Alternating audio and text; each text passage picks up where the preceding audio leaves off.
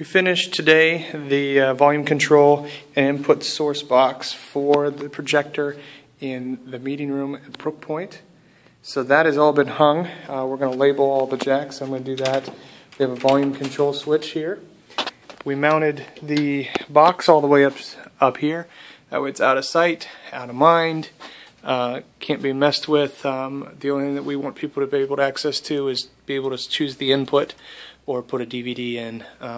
We have cable TV ran in here now, as well as play a DVD, just listen to music, whatever, and we can do that all through these speakers that are up in the ceiling. They were already there, they just were never hooked up and we don't believe ever used.